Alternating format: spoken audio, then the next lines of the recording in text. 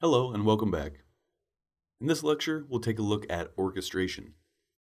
We'll start with a quote from the ServiceNow docs page. Orchestration automates simple or complex multi-system tasks on remote services, servers, applications, and hardware. An orchestration process can cross all management disciplines and interact with hosted services and all types of infrastructure elements. These capabilities provide a powerful system for managing IT and business processes quickly and reliably. All right, so let's jump into the orchestration use case. In this use case, we have DevOps Dave, who works in the company's development operations. He's a power user, so he has the ITIL role. And then on the right, we have System Admin Amy, who is the system administrator for the company's ServiceNow instance. So Dave's been hearing about the power of the Amazon AWS integrations with ServiceNow.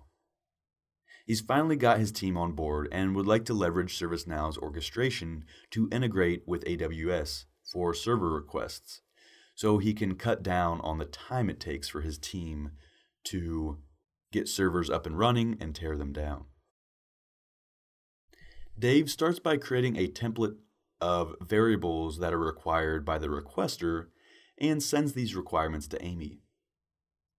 Amy creates a new catalog item with all of these variables. Next, Amy installs orchestration and configures the AWS integration so that requesting and maintaining an AWS instance is automated. Now, the DevOps team can request new servers from ServiceNow, which will then communicate to AWS with the requirements and create the servers to the specs that they have requested. By automating this process, entire days, if not weeks, are shed from this overall process. This happens literally within minutes. All right, let's quickly jump to the scene. So both Dave and Amy will be working in the platform view of ServiceNow. All right, and now the who, what, when, where, and why. Who is the audience? Who is going to be using orchestration? Well, just like change and configuration management, IT will be the main audience here. Although it isn't uncommon to have people outside of IT request services that have been automated with orchestration. For example, orchestration supports password resets, which can be submitted by anyone within the company. What?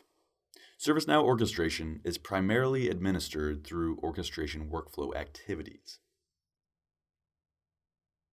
Next is the when. Orchestration is typically triggered by service catalog requests, but may be triggered by other events as well, such as scheduled jobs or other user input. Next is the where. Orchestration is typically maintained in workflows, and those workflows are attached to service catalog items. Then, of course, you have the other system that orchestration is communicating with. And finally, we have the why. So the why should be fairly easy to understand after examining the use case. The goal of orchestration is to automate IT and business processes for operation management.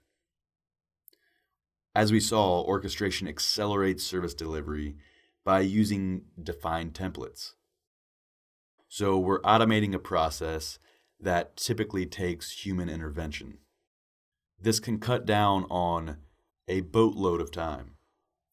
I have personally seen companies take what is a 2 or even 3 week long process and bring that down to minutes. So it's very powerful. And it's also fun from a developer standpoint. You're working with integration, so you're working with other systems outside of ServiceNow. It can be a lot of fun.